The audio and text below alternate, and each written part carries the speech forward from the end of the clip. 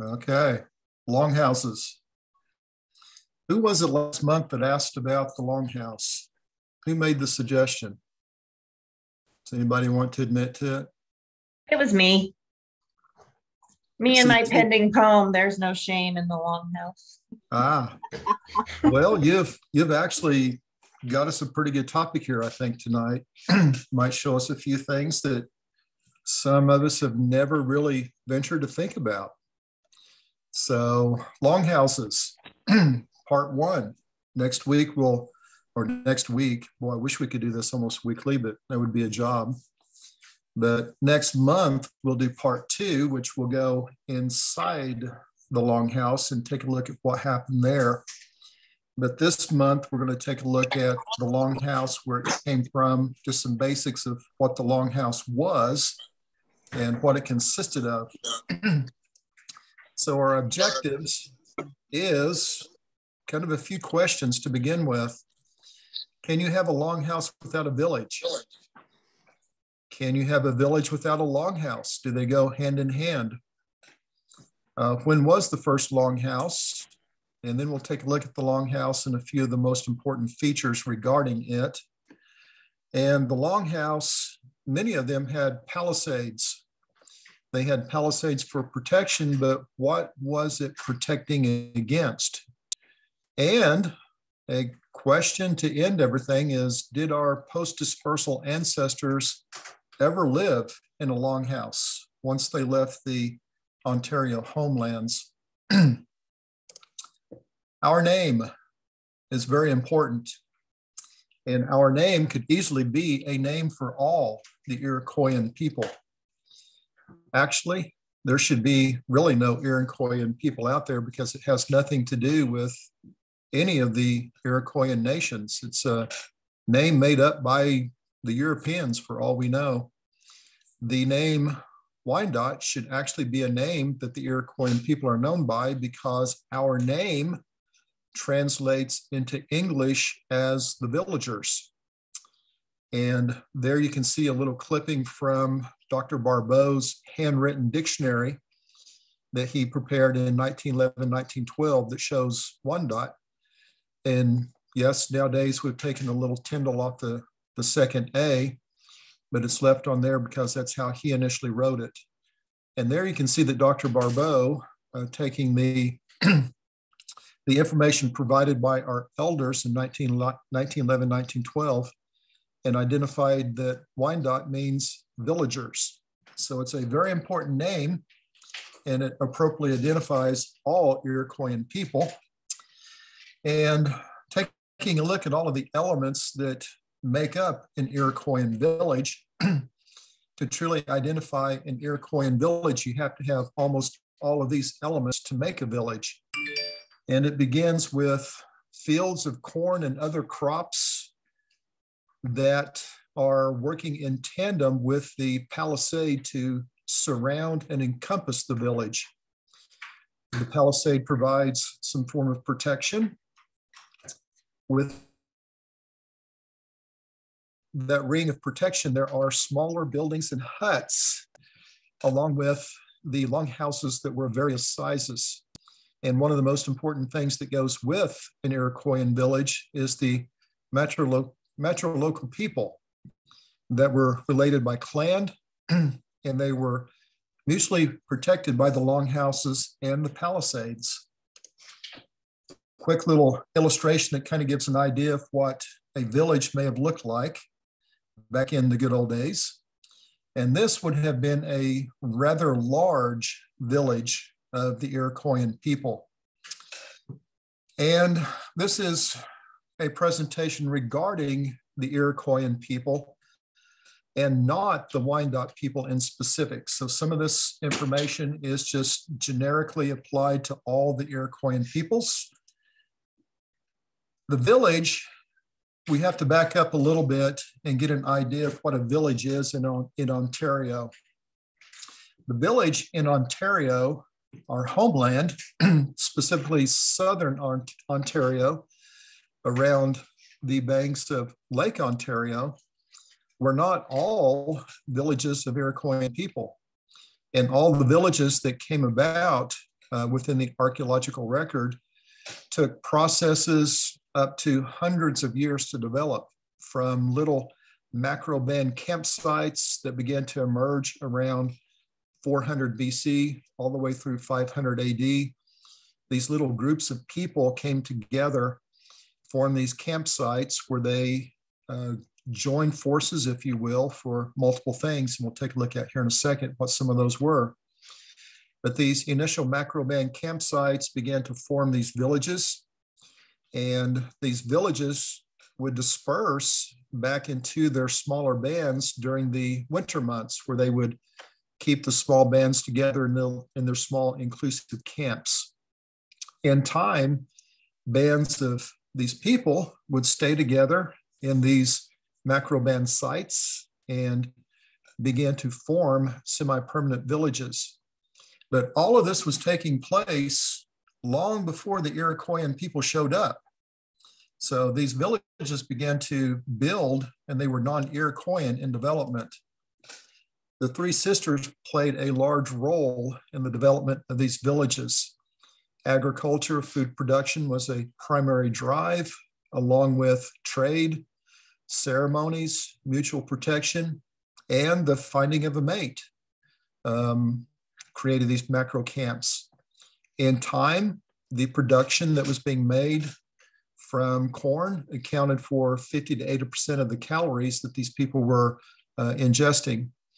Other crops included beans, sunflower, squash, and tobacco, which all of these are also equally important to us. The people, they hunted, they gathered foods of various kinds that was more prevalent in the area where they were living. The geography played a big portion of it. And two, the people's preference. Some of the people preferred different things. For instance, the Huron-Wendat, because of where they were located, they were kind of landlocked between the Georgian Bay and Lake Simcoe. Fish was a primary portion of their diet. It provided a big portion of their protein. In contrast, the Adirondack, from where we came, they existed more on the western shore of Lake Ontario, where white-tailed deer was more prevalent. So where the people lived is kind of what they actually used for their primary food sources. An important complex to look at, or a little culture, is the Princess Point. The Princess Point complex is located near Hamilton, Ontario, Canada, right on the western shore of Lake Ontario. And this complex has been dated between 260 to 660 AD, maybe even going up into the realms of 1000 AD. The I had problems with that earlier today. The people who dig in dirt have problems trying to determine when a lot of these complexes, these civilizations, these cultures emerged. So there's a lot of debate on this Princess Point complex. And it's important because this is the last non-Ontario Iroquoian tradition to be found within the archaeological record. The reason for that is there is no clear evidence of longhouses that exist within the archaeological record. And important for us is that within the same general area, the Glen Meyer tradition began to emerge, and it is a true Iroquoian tradition with longhouses. And it's generally accepted, but still debated, that the Ontario Iroquoian tradition began somewhere around 900 AD.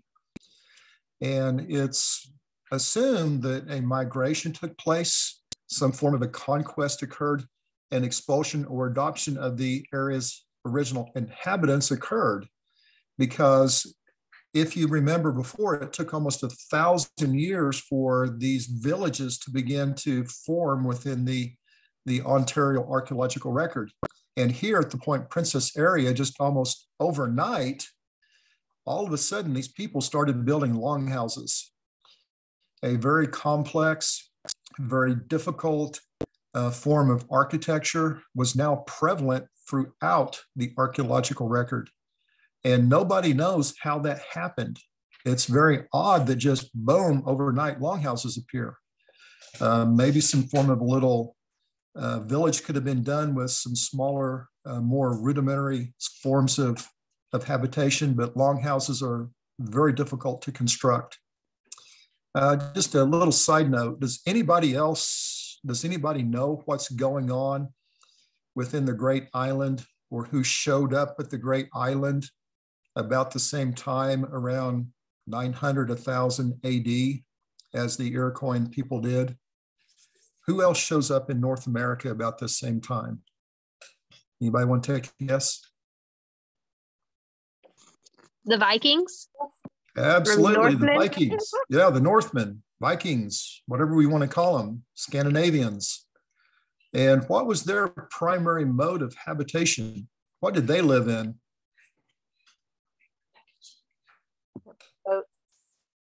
Longhouses. Yeah. Is it coincidental that about the same time that the Iroquoian people show up on the Great Island, the archaeological record also showed that the Vikings showed up? Makes you wonder if there's any connection there somehow. That might be something to look into one of these days. But Iroquoian villages pop into the archaeological record seemingly out of nowhere. These villages of various sizes show up, and they all consist of longhouses and palisades. And the little illustration here can kind of show you how these longhouses were organized within the protective boundary of the palisades. They just didn't have a set pattern to the way these villages were organized. They showed up in all different forms, all different alignments. No north, south, east, or west was sacred. How they basically fit into the village, fit the terrain, and fit the geography, and fit the way that the winds blew. The longhouse, the village, all of that can be defined as a true village when the longhouses fit within inside the palisades that is greater than an acre in size. The populations within these villages varied from a few hundred people up to several thousand citizens.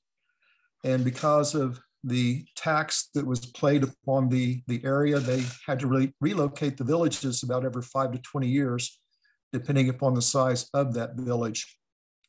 And it's estimated that at the time of European contact, these villages were supporting up to 100,000 Northern Iroquoians. They were very prosperous, and they were very adept at making sure that the people were well fed and taken care of. Two illustrations here show two villages of varying sizes and how they kind of had a layout. You can look at this later when you get the slides from emailed to you.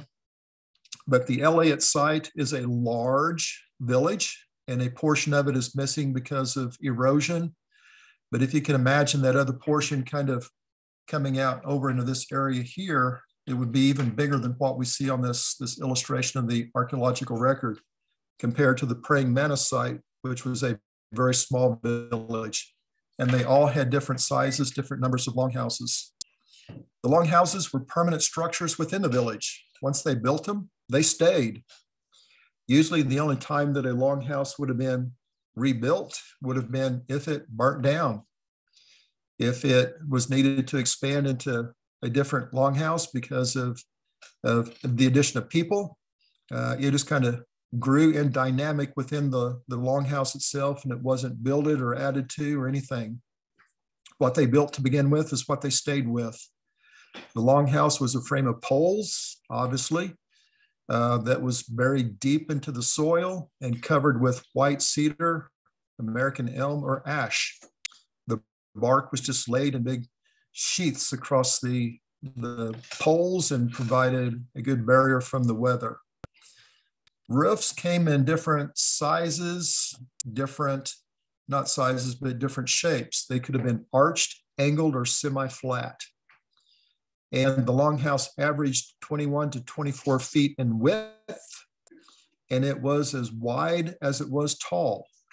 And the reason that these longhouses were tall up to 21 to 24 feet in height is because the height allowed for the minimization with smoke, because these longhouses would have been full of smoke from the fires. Longhouses averaged 65 feet in length, but there were some that reached out to 100 to 200 feet in length. Those were massive.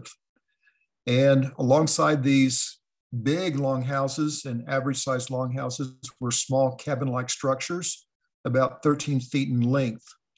And it's believed that these small structures were used for various things, such as people coming through the village, just traveling through, they would have stayed inside of a cabin-like structure. If they had any clan relation to some of those that were in the longhouses, they may have stayed there. And it's also believed that some of these cabin-like structures would have been the place that the women may have stayed during the time that they had their periods, during the time of the month, because they separated themselves from the general population during that time. Longhouses that were housed by the village chief. If you can remember from a month or two back, we talked about every single village had its own appointed chief, and their longhouse would have been constructed much larger to accommodate meetings, community feasts, and ceremonies so that all the people could come together in one place. Longhouses, they have found in the archaeological record that there was painted either in black or red an anthropomorphic or zoomorphic figure on the outside of the longhouse that would have identified the female lineage or the clan spirit of that longhouse. Every single one of the longhouses would have been through a certain female lineage, or they would have been a certain clan that inhabited that longhouse. Of course, there would have been other people of different clans, mates of the primary longhouse would have been also in there. So there were multiple clans in the single longhouse, but it was dominated by a certain female and her clan. Doors were placed on both ends of the longhouse so people could come and go at will. They were open to all citizens of the village, regardless of their clan. The palisade completely enclosed the village unless it sat on the edge of a cliff or the side of a river, where the palisade could not completely circle it. If it sat on top of a hill, completely encased the village. But prior to the arrival of the Europeans, the palisade was not necessary for the village defense, because tactics of war did not necessarily entertain that a army would come and attack a village and lay siege to it like we saw in Europe. So why were these palisades placed around these villages when there was no need for them to protect from an enemy? The palisade was a dividing line between the community and the wilds found within nature, including the spirits that were within nature. And in time, many of the larger villages did build defensive features, multi-road wooden palisades that were more of a maze to get down inside the heart of the village, protected the village along with earthworks. There are some that have like moats, little hills that people would have had to have traversed in order to get to the village. Then they would have hit the palisade. And then the building on top of a hill or a bluff would have also been a defensive barrier.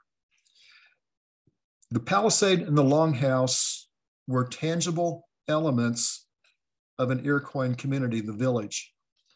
They were very important, more so than what we can imagine today. The palisade and the longhouse were as much spiritual entities as they were tangible entities. Many things that were associated with the spiritual lives of the people that lived in the village was performed inside the longhouse and inside the protection of the palisade. And next month, we'll talk just a little bit more about that and see how important that palisade and longhouse was to the people. The spirit of the beaver. If you can remember, we have a beaver clan, which is now extinct. But the spirit of the beaver gave her clan the knowledge to construct all the people's homes and the palisades for protection from the wilds of nature and the evil spirits. Each one of the clans had their own particular role within society, and the beaver clan may have played a role within the building of these palisades and the longhouses. They had the ability to construct these monumentally large dwellings that played an important role in the people's lives.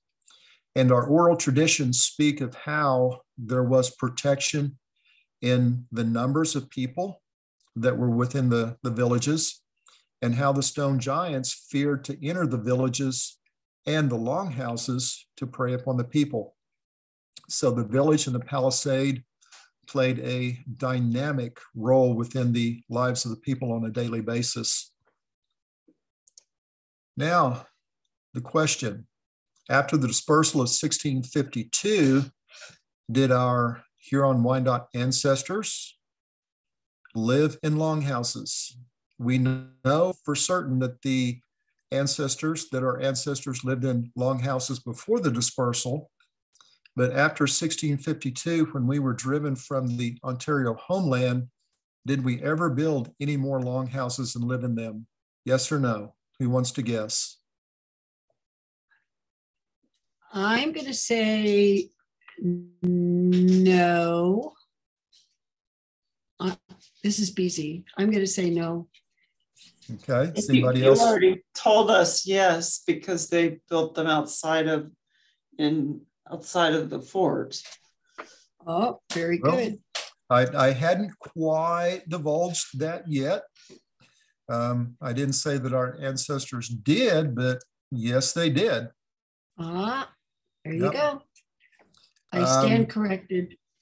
There is not a lot of historical data that talks about the longhouses that our grandparents would have built post-dispersal.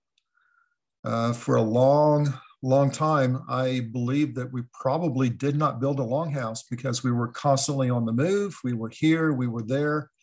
We were being chased by our Iroquoian cousins, the Haudenosaunee, and we didn't really have time to put down any long roots. However, I was wrong. This is an extract from a personal diary dated from Fort Detroit in 1718. And the author of this is anonymous. But this French gentleman, if you will, was making his rounds through North America, and he stops New France, and he stops in Detroit, and he makes this is just a small portion of his diary, and he makes a long assessment of what he saw in Detroit. And he mentioned the Hurons, which at that time we were known as the Hurons. And he talks about everything that he can visually see and how impressive the Hurons were. The thing that he mentions here is they construct their huts completely of bark, entirely of bark, very strong and solid, very lofty and very long and arched like arbors. Their fort is strongly encircled with pickets and bastions, well redoubled, and has strong gates. So this gentleman, whomever he was, described pretty clearly that we built longhouses. He indicated that they were lofty, they were very tall, and they were very long, and they had arched roofs on them. And they were surrounded by a fort with pickets and bastions. And there are also some, now that I've done more research, there's also some additional references that do confirm this, that there were others who did write about the Hurons, longhouses and the villages being surrounded by the palisades. So yes, we did have a longhouse after we were dispersed from Ontario. However, a few years later, around 1747, when the census was taken, there's no mentioning of the longhouses. So in time, they fell out of favor, and all of our grandparents began to build cabins and live in more very close family, immediate family relations. So next month, we'll talk more about what happened inside of the Longhouse, both from the personal aspects of just living there and what some of the more spiritual connotations would have been with the significance of that Longhouse. And to give everybody who would like some additional reading material for the next month, there's some sources here that you can get your hands on and get a lot more information, because what I shared here is just a drop in the bucket to more information that's out there on the Longhouses. So that's all that I have for this month. Awesome. Looks like Amanda has a question for you, though. Okay.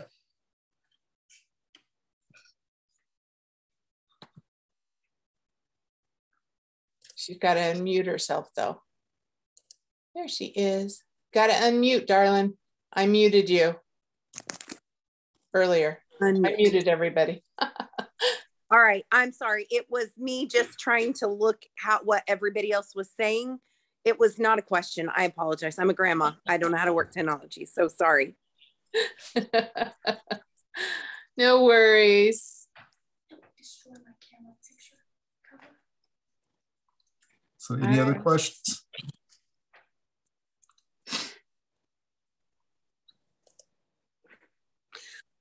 Okay. Now I do have a question. I'm sorry. What was the dispersal of 1652? I'm sorry, I don't know what that is. 1652. Some people give other dates, anywhere from 1650, 1652.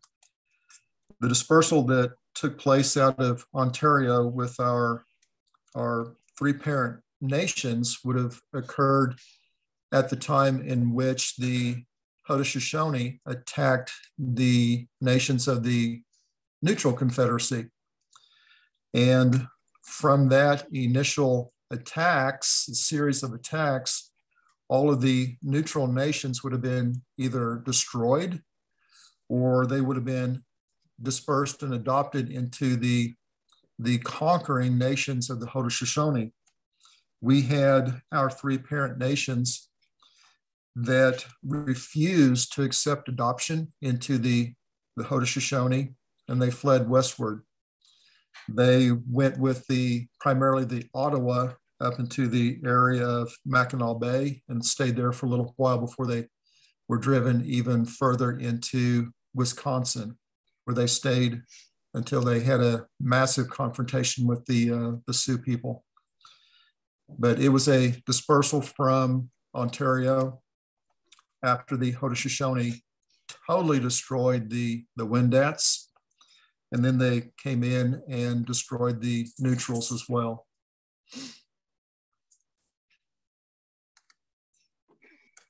Lloyd, how extensive was the agriculture around each of these villages? I assume it was outside of the Palisades. If we can go back up here to this picture, get that chat out of the way. This picture here, can everybody still see the screen? Yeah. Or I've got my ugly face on there. Let me stop the video and see if we can go back to the screen. It's up there. It's up there. Oh, it is? Okay. Well, the little illustration here shows some of the agriculture that was on the outside of the palisade. And there are some of the reports that the Jesuits made that speak of how there were acres and acres and acres and acres, countless acres of corn and other crops that just completely surrounded these villages for miles. And the amount of corn production that it would have taken, knowing that it was up to 50 to 80% of their total consumption, would have been significant. How many acres it was, I don't know exactly how many it would have compiled, but it would have been a large amount of land usage that it would have taken to support these larger villages. But it just literally encompassed the whole of these villages for several miles in some directions. Corn, bean, squash being the primary ones. They would have used the the general area around the villages for all the agriculture uses. And that's why they had these areas beyond that they went and did all their hunting in. They had their hunting lands that was shared by other nations, and that's where they brought back all the deer, all the other animals that they would have harvested. And most of the villages were also built right next to the rivers that gave them access for trade throughout the Ontario region and far beyond. I suspect the riverland was better for crops as well. A lot of river bottom would have been ideal for the growing of the crops, yes. And Ontario, it's a cornucopia. They had plenty of just naturally occurring food sources that were in great abundance. And it was the corn that actually allowed these villages to stay in one place for up to 20 years, that allowed them to actually sustain themselves through the constant production of that corn. Okay, I think Cece's next. Maybe you covered this and I missed it, but in this photo you have up on the screen here, on the left-hand side of the palisade, there's a gap. There's a portion of the fencing, and then there's a gap. Is that serve a purpose? Most of these palisades, once they got to the point where they became defensive structures, would have been multiple layers of fencing, of palisades. And those multiple layers were described in some cases of being almost like a maze. They would have given the ability for an attacking enemy, if they actually penetrated, to come into like a little courtyard that you see there, which on the back side of the other side of the fence would have been the archers. They would have had these little platforms that they could have stood upon. When the enemies would have come into these little courtyards, they would have just started shooting them with bow and arrow. So they did provide extra areas of defense so that they could actually shoot down the enemy inside these enclosed areas. It was kind of like a fencing of the enemies into their control. And if you look there on that little illustration, you can see that there is, on this one, a double layer of fencing that completely surrounded the whole of the village. Has anybody not seen Black Robe? And if you haven't seen Black Robe, have you watched it recently? Because Sorry. Has everybody seen Black Robe? It's been a long time ago. I mean, a long time ago. Now, Black Robe's not perfect, but it's a really, really good movie that shows a lot of things as historically accurate as they possibly can get.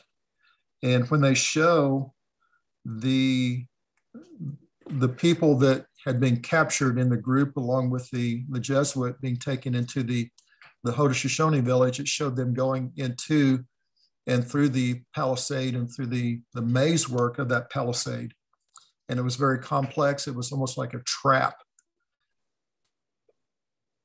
So if you haven't had a chance to see Black Robe recently, take some time and watch it, because it does show pretty clearly how these villages were well protected with that palisade. And that little area there was built into most of the villages as an area to just shoot them. Sorry to interrupt. Is that a movie? Yes, Black Robe, it is. yes. Okay. What year did it come out? I think I'm just really young. I've never heard of it. 1991. That I was 2. There we go. Oh my gosh. Well, it's very good. It's very accurate in its historical presentation, but there are some scenes in it that don't really line up to tradition. And if you watch it, do know that there are some pretty raw scenes in it too. It's an adult grade movie. Okay. Mm-hmm. All right. I think Marilyn had the next question. Okay. I actually have three. So does somebody else want to go first? 3. Yes, I do. Only Wow. 3. You're doing good, Yes, Marilyn. only 3. I know. You're shocked. You're slipping, Marilyn. Well, you know, once I ask those, you'll say something that I have to ask another question. Yeah, most likely. Okay, I'll go. Yeah, So, please. okay, so on the Palisades with the fences and the doors, I'm thinking that you don't just go through the door of one fence and then go through the second door, the layers. Wouldn't the doors be offset so that you couldn't just drive right through? You'd have to do a lot of jogging and go in front of those archers. Well, they were specifically designed for, in later years, for protective purposes. So yeah, it was described as a maze. There would not have been a straight front door opening and then straight into the heart of the village. They would have had to have gone through different areas in order to gain access. So yeah, you're right. It would not have been a straight shot in. Once they gone through like the area at the gate was here, then the gate might have been back down here or back over here someplace to actually go in and enter the village. So yeah, you're correct. Okay. Question number 2, you mentioned Hamilton, Ohio, or Ontario, and so I kind of Googled that. And that was where we would have had a longhouse, correct? Well, or where the Princess Point complex, which was not Iroquoian, is right there in that general vicinity of Hamilton. I do not know. There? Pardon? It's still there? They have some areas where they've done the archaeological digs that still exist, but the village itself is long gone. Damn. Throughout all of Ontario, there are numerous sites where they've got some archaeological areas that have been preserved that have a lot of evidence of these villages. I mean, they're scattered all throughout Ontario. I'm seeing that. Both neutral, Wyandotte, there's Haudenosaunee, there's all kinds of villages that are Iroquoian. The maps, when you look at the location of these villages, they're in the middle of some of the large cities. I mean, my goodness, Toronto used to be in the heart of the neutrals' claimed land, if you will. Oh my God. So they're everywhere. I was all in that area in 1998 and knew nothing. And when we went from Niagara Falls to Ontario, Toronto, we would have went right through Hamilton. I mean, my kids are probably thinking it was a blessing I didn't know at that time. Okay, the small praying mantis. This 3 Longhouse village. It's in London, Ontario. Yeah, we didn't go through London, but wow. I've been there. Did you see the village? Yep. Yeah, Cool. It's really cool. Cool. Wow. Maybe I'll get back. Okay, my final question. With all that corn, I guess they didn't have to worry about carbs like we do now. Did they not eat enough to really have that issue? Or would they have had, issues back then related to diabetes and stuff that we have currently? Well, there's a lot of stuff that we eat right now that attributes to the diabetes more than just corn. Well, true. But I mean, I'm just thinking if they ate a lot of corn, Well, if you think about it, corn within itself is really not that nutritious. It is not a vegetable like a lot of people like to classify it as. It's a grain, no different than wheat or rice. Right. And they use the corn as a primary source of grain. And if you look at what we have in our kitchens today, how much rice and wheat product do we have? It's pretty much everywhere. And if they just solely ate the corn by itself, they probably would have been facing a lot of malnourishment because corn is not that nutritious. It's filling, but it doesn't sustain you. So they would have had the corn mixed with a lot of other things, corn and beans, corn and squash, corn and venison, corn and fish. I mean, there's some archaeological evidence that shows some of these diets were corn and fish, corn and venison. And when they had their corn, they always had it with something else. So they had it corn in almost all their dishes. Every single thing they ate would have had corn, but they complemented it with other things. Well, when you turn it into hominy, it's a lot more nutritious. Correct. It has a lot of the vitamins and things that are in it that typically, if you just eat straight corn or even ground dried corn, you're still not going to get that until you actually release it with I'm not even going to try and pronounce the Nix whatever. So anyway. And two, if you just ate venison by itself, venison has no fat in it. It's very low in fat. So you're going to end up having issues with not getting any fats into your diet. That's why our grandmas and grandpas in Michigan and Ohio, their most favorite dish to eat would have been corn. Yes, corn was in everything, but they dipped a lot of their jerky, their venison jerky, in bear oil, bear grease, and maple syrup, the sugar. So they had to complement what they were getting, lack of getting the oils and the sugars through other sources, which would have been bear oil and maple syrup. That's why maple syrup was such an important commodity for the grandmas and grandpas. That was one of the determining factors when they decided to leave.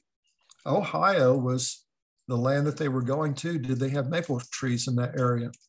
Because they had to have their maple sugar and they had to have their bear fat to complement their venison and their corn to make up for the deficiencies that both of them would have given in the diet. The other thing to bear in mind is the variety of corn that was available to them at that time is very, very different than the varieties of corn that we have now. So the nutritional content and the protein content in the corn from all those many, many, many years ago could be very different than what we're used to now. There's a really cool movie that I'm going to post up here that talks about the changes in indigenous diets that occurred in the advent of the Euro-colonial influences. And I really recommend everybody seeing it. It's set, a lot of it's contemporary, but there's a lot of information in there about how it is that Native American people tend to have issues with diabetes. It has a lot more to do with the changes of the way we eat, and also the way that the indigenous plants and such were sort of stripped out as greater numbers of pioneers came in to put farms on the land. Like there might have been a lot of maple trees in Ohio way back then, but there probably weren't nearly as many, by about 1850. So I'm just presenting the conversation about diet has a lot more to do with the changes in the indigenous landscape that our ancestors lived in. If I could jump in there just a little bit, corn, maize, was developed considerably by the time the Wyandottes got to it. It developed from a wild strain of plant in South America. And the carbohydrate in corn is a little harder to break down than the simple carbohydrates we get in cornmeal and flour, wheat flour, those kinds of things. We process all of those with an enzyme called amylase, and it breaks the starch fiber into sugar molecules, if you will. So there's plenty of carbohydrate. It's a little more complex. It takes longer to break down, as opposed to our modern diet, where we tend to consume a great deal of simple carbohydrate, and it spikes our system, particularly in the insulin. So corn has evolved quite a bit. Some of the modern corn actually is higher in protein, probably for livestock, not for us, but it's still, it provides a basic carbohydrate on which to build with the animal protein, animal fats, and gives a great deal of energy. Probably the main thing I've ever read is that the introduction of corn increased the amount of dental caries, meaning it affected people's teeth. So that's just a little bit about corn. Sorry if I went overboard there. Teaching agriculture, it's one of those things that I had to know about. Can I add one little bit? From a nutritional standpoint, biochemically, our bodies need those carbohydrates to finalize our chemical processes for breaking down protein and fat as well. So there's a lot of biochemistry within our body that's required. So they would have needed that corn along with those vegetables to process the meat and fish that they were utilizing. And also those are the only types of nutrients that are broken down into glycogen and stored within your muscle tissues for immediate action, which is necessary. Yay, you're making this science teacher very, very happy. I suspect they needed to be more ready for immediate action than we are. True. That's a good point. I need a lot of studying to understand a lot of that. Awesome. Was that all your questions, Marilyn? It is. Awesome. It went into a great discussion there. It really did. It really did. Well, Janet has a question also, so I want to make sure we have time for that. Has everyone else had their like, I don't want to go ahead of anyone, though. No, I'm not on mute. You're good. You're good. Okay, thanks. So I just wanted to thank Lloyd and thank everyone. My name's Janet. I'm from Toronto. I have Wyandotte ancestry. I just have to say, in response to that, the Wyandotte were all wiped out. They weren't totally wiped out. They did go to Quebec, and you guys know like Linda Siwi and them. I haven't met her yet, but Catherine Tamero's gonna hook me up hopefully, because I want to meet the Wyandottes out in Quebec. Oh yes. I wanted to know if anyone here knows anything, because like I'm learning from Anishinaabe oral history, and everyone knows, or everyone says, that we were driven out not only by the Haudenosaunee, but Isaac Murdoch, he's really hooked up with oral history in his family, and he said that even the Anishinaabe pushed us out. And he said, I feel guilty, because I was talking about land back up at Georgian Bay. And he said, that's a good idea, because I even feel guilty because we drove you guys out too. And I said, like, why? And he said, all awkwardly, he goes, cannibalism. And he goes, but we were all doing it. And I'm like, I wonder why we were known for doing it more so than everyone else. And I wanted to know if anyone has any leads on that, because I'm fascinated. I kind of almost want to do a PhD on this. Like, and the corn cannibalism thing, like Phil Cote, hold on just a sec. Phil Cote is another historian, and he says that the Anishinaabe were here, like in Ontario, for 1 million years, and the Wyandotte were invited up because we were good at diplomacy. And we've been here for 8,000 years. So that goes past like these Longhouse archaeological digs, right? But I'm wondering, because I keep getting dreams about Veracruz. And it's like, are we connected to the Aztecs who also had cannibalistic ceremony, you know, like I just wanted to put those ideas out there, you know, and wonder if there are Wyandotte oral historians. There is no records of our ancestors embracing cannibalism. The So only you guys thing, say, no, we didn't do that at all. well, there's kind of a little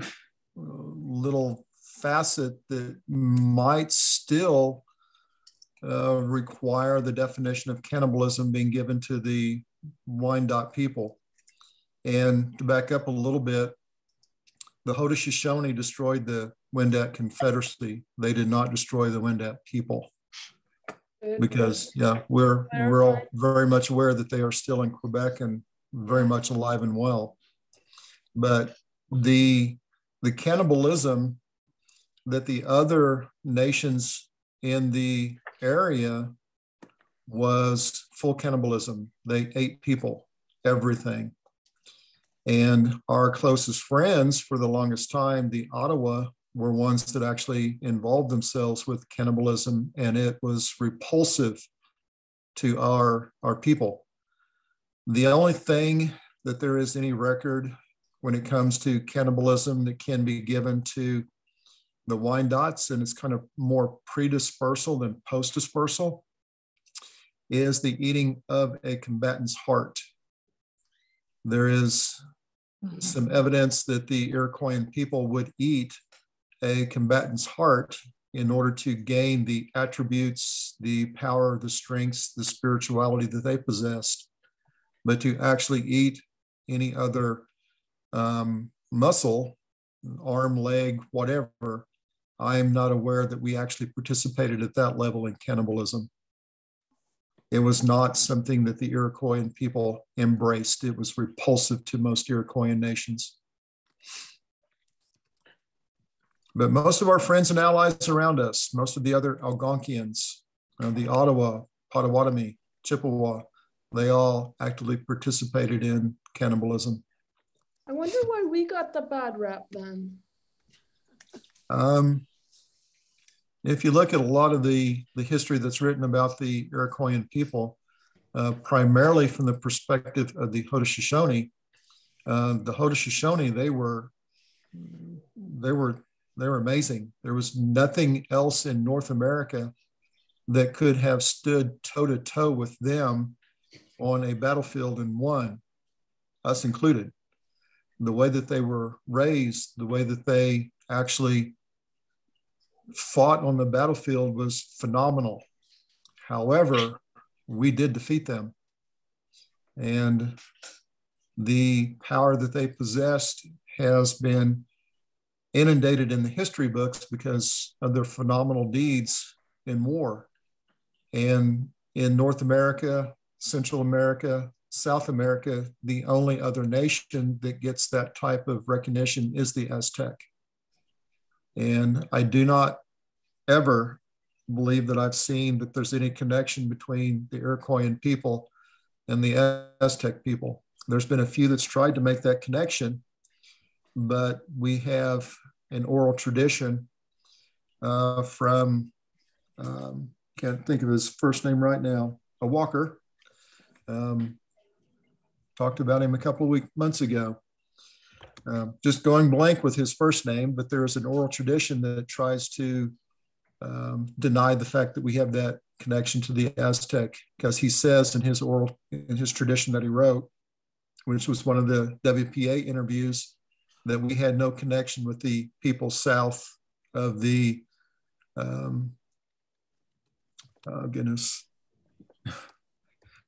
south of Mexico, in Mexico area, the Rio Grande.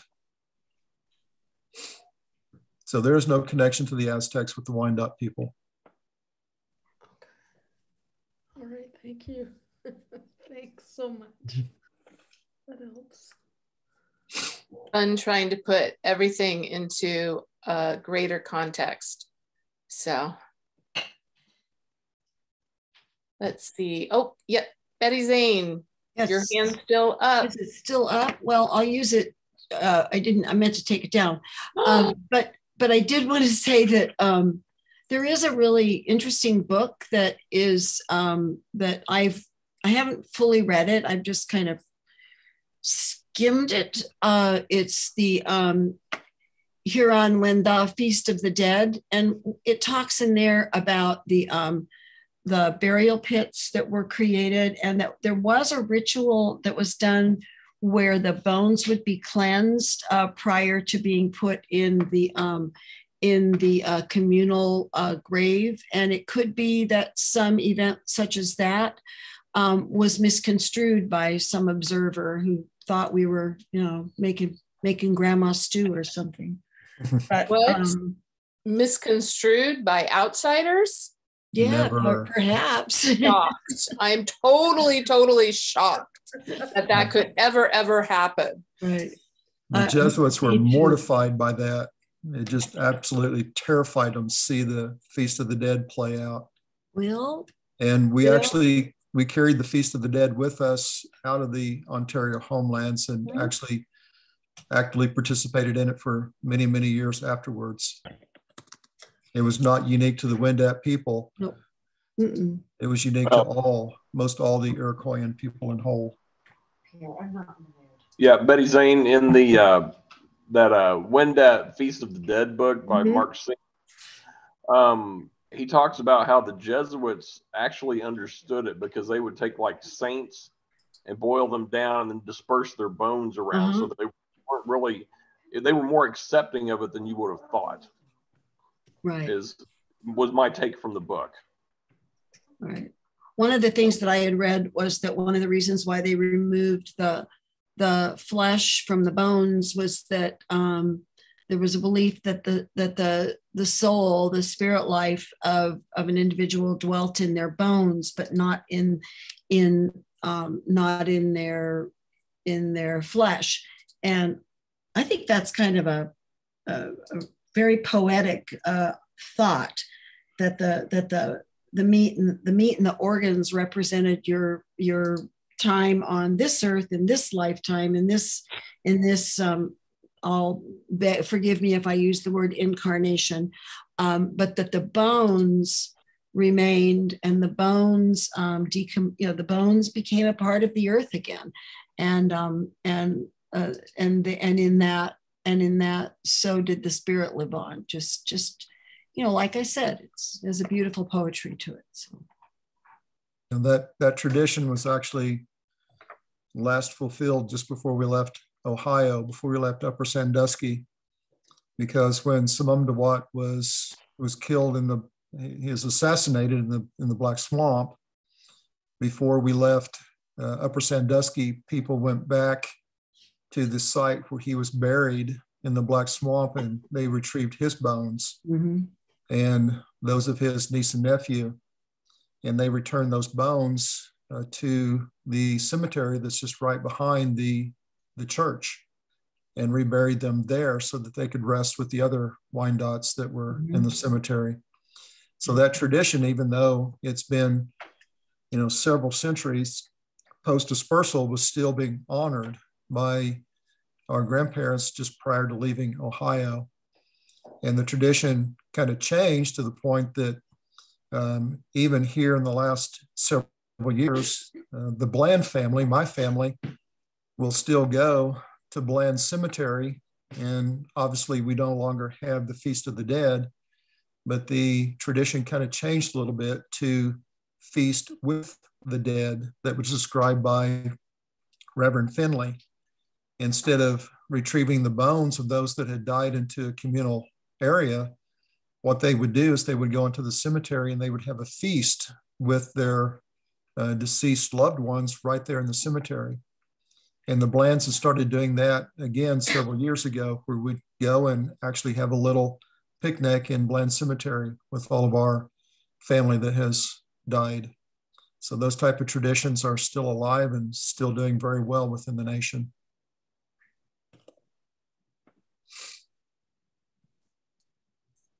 All righty. Any last questions, comments?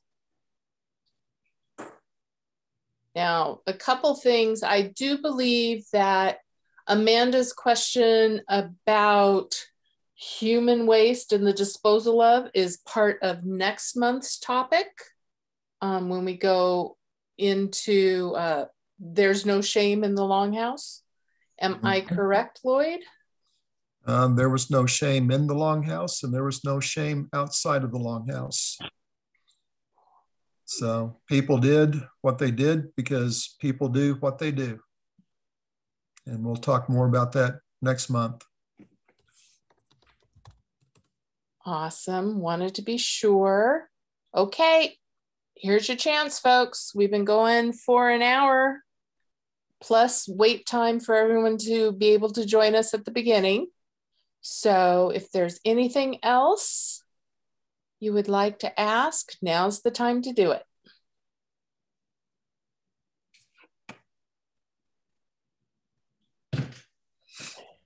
I think they're say it's another great. It was another great session tonight. A little bit different tonight, which it's nice that we can venture out and talk about things that we've never really looked at before. And the Longhouse and everything around it is, it's very important for us to still understand today how the things that they shared in the Longhouse, we can still get together and share many of those, like the gathering. So hopefully everybody putting a little plug in for the gathering now. Hopefully everybody can make it to Wyandotte this year for the first time in 2 years and come and join us all together at the gathering. It'd be nice to see everybody there. And if you